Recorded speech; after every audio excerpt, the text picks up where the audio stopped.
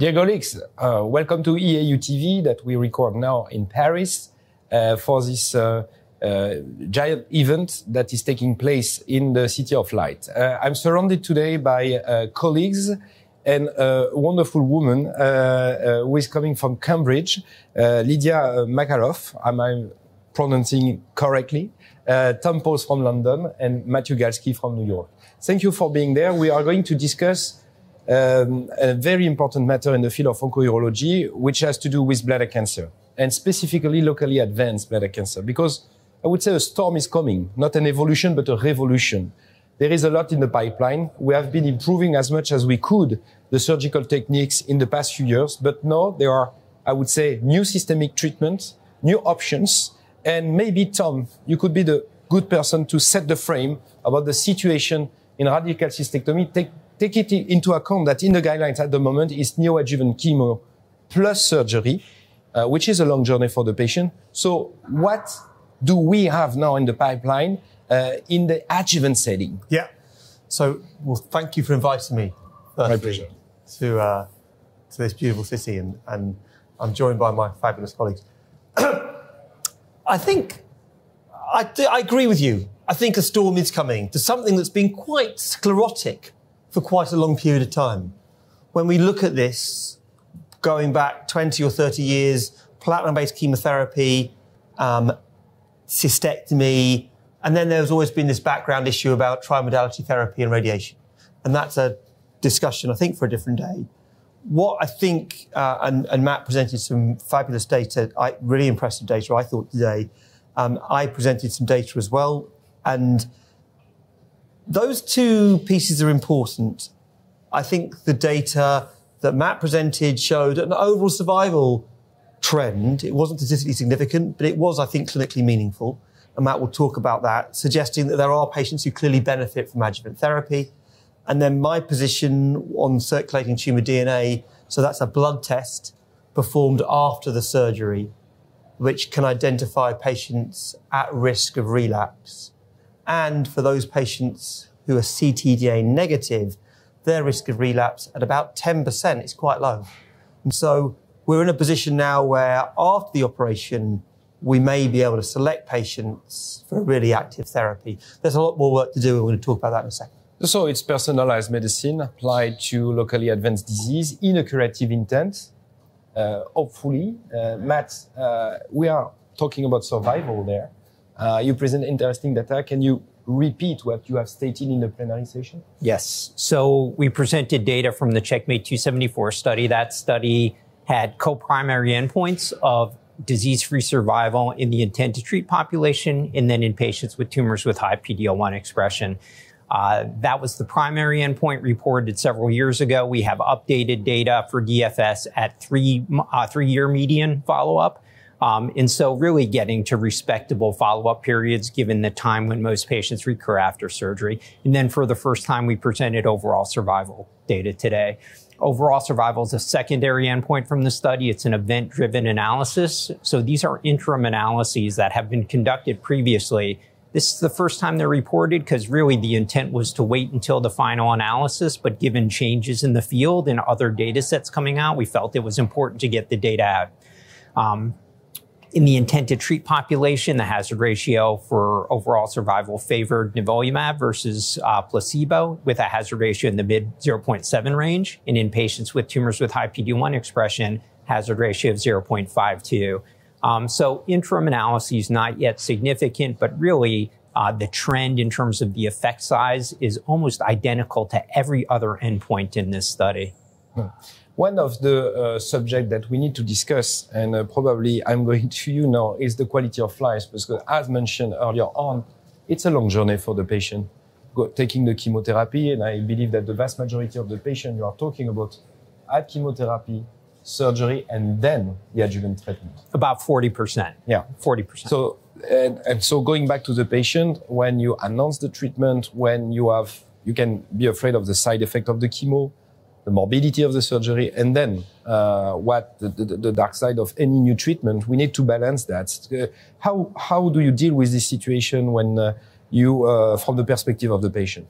Certainly. So after surgery, we want, as you said, to do personalized surgery. So we don't want to do over-treatment. We don't want to do under-treatment. So we need to choose a treatment based on the specific characteristics of the patient that optimize quality of life, optimize overall survival, and optimize progression-free survival. And we're seeing that there are new ways of looking at this. Perhaps PD-L1, which is looking at a specific protein on a tumor, perhaps that's not the best way to understand what the prognosis of the patient is. And so we're seeing circulating tumor DNA in the blood might be a promising marker to make sure that we are treating the people that need to be treated with immunotherapy, but not over-treating the people who do not need to be treated with immunotherapy, and optimizing the specific treatment for the specific patient. Okay. Can I add something Yes, to that? Because there's this notion of biomarkers in the perioperative setting. And I think both from a patient perspective in terms of how we explain this to patients, but also how we frame these biomarkers in terms of making progress in the future, the nomenclature that I like to use is biomarkers that identify who needs treatment and biomarkers that identify who benefits from treatment, because these are not actually the same thing. You can't benefit from treatment if you don't need treatment. So say CTDNA negativity indicates that there's no micrometastatic disease. Well, you could give that patient all the treatment in the world. They're not going to benefit. CTDNA positivity, on the other hand, doesn't mean you're going to benefit from the treatment that you're going to give that patient. Their individual tumor might not be responsive to immune checkpoint blockade. So I think we actually need both. In the data that Tom presented in IMvigor10, it slips under the radar a little bit. But if you look at patients who had CTDNA detectable assays after surgery and were PD-L1 quote unquote positive, those were the patients who actually benefited the most, or TMB high. So you can layer on these biomarkers, who needs treatment plus who benefits from treatment, to maybe even get closer to personalized medicine. And trying to be pragmatic, you said that the CTDNA assessment was just a blood test. Is it, I would say, back in time when we were doing microsatellite stability assessment, it was just immunohistochemistry, and we asked the pathologist, was cheap, very efficient, and very rapid. What about CTDNA? Is it long to get the result? Is it costly? Does it need specific organization? So to summarize what's happened to date, there are two CTDNA approaches. One is an informed approach, where you take the original tissue, you perform whole exome sequencing, you identify up to 16 mutations, and then you track those with time. And that's the approach that we're pursuing at the moment in this environment in IMvigor10 and IMvigor11. In IMvigor10, what we showed was that that was the original adjuvant study. It was a negative trial, big study, and we performed CTDNA analysis on those patients by doing that blood test. Very quick to do the blood test, but it takes time to do the whole exome sequencing, so you get the results back a few weeks later. 40% of patients were CTDNA positive, and of those 40% that were positive in that trial, 95% relapsed. The other 60% of patients that were CTDNA negative, their relapse rate was about 20%. That was based off one single blood test. In IMvigor11, and what we presented today, was the follow-up trial from that. The IMvigor10 was hypothesis generating. It was planned, but it wasn't the primary endpoint of the study. In IMvigor11, we're exploring that important issue that Matt described in the positive patients receiving atezolizumab or placebo, to see if atezolizumab is better than placebo in that environment.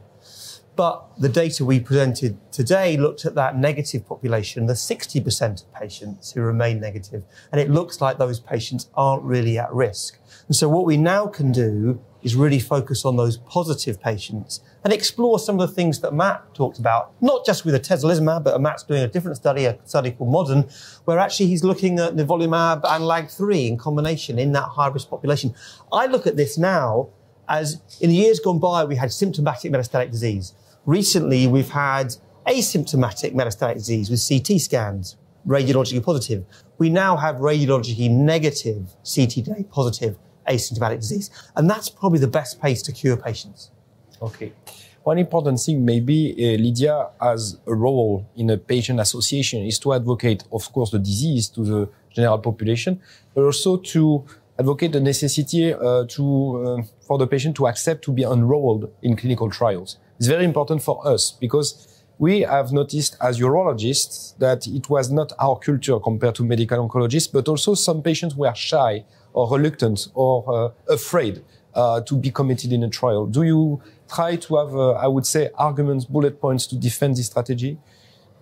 So a recent World Bladder Cancer Patient Coalition survey, over 1,000 patients worldwide, said that 90% of people reported that they weren't even asked whether or not they wanted to take part in a clinical trial. So I think that we are now seeing urologists having more enthusiasm for multidisciplinary clinical trials. And I would also encourage all of the urologists to make sure that their local patient organization is involved in co-creating that clinical trial as well, because then you're going to get a lot more enrollment and a lot more accessibility of the study, because you are designing it for the patient population that you want to enroll. Okay, perfect. And as clinicians, we are perfectly aware of the situation of bladder cancer, but there is also the whole urinary cavity, urethra, ureter, renal pelvis. There is multifocality. And from the Checkmate, I think that we have also data in upper tract tumor, if I'm correct. And I'm concerned about the forest plot there. It's not really convincing. Still, if the drug is approved, it's approved for all indication.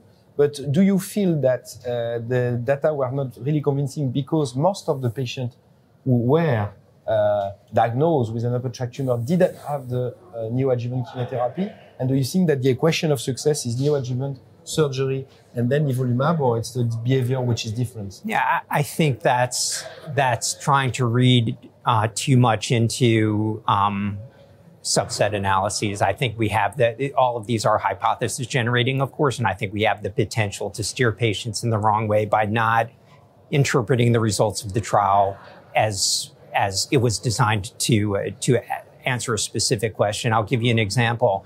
I don't know if you caught the forest plots today for overall survival because I showed them very quickly. The effect size for overall survival on upper tract disease was exactly the same as it was for lower tract disease. The outlier was patients with ureteral tumors, who were a very small subset, who were all the way on the other side of the forest plot. But patients with renal pelvis tumors were, showed a similar effect size. So it just shows you how much noise there is in those subset analyses. But there is a debate in upper tract disease around chemotherapy. There was the Powles study that was positive. And so I think upper tract is an area of real debate. And I accept what... Any discrepancy in CTDNA expression, renal pelvis, ureter, and bladder? Discrepancy between what we know in bladder cancer? I think there's a lot of work to do there. Yeah. We don't know an enormous amount about the differences between them, but we know from Vigor 010 that also included upper tract patients that actually they also had a high proportion of CTA positive patients. The question from my perspective, and I think some of the data with FGFR inhibition in upper tract disease and immune therapy, it's just slightly different, and I think we need to start thinking about upper tract disease in maybe a slightly different way. Thank you. This will conclude our discussion today, and I hope you had a good information and take-home message to digest at home. And thank you, and see you soon on EAUTV.